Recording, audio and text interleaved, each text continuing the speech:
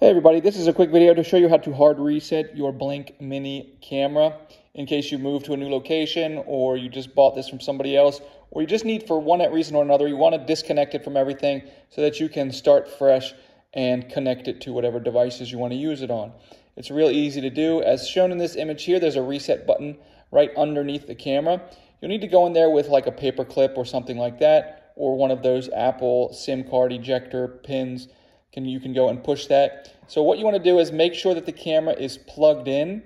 It needs to be plugged in while you do this. So once it's plugged in, you can just press and hold the reset button for a couple of seconds.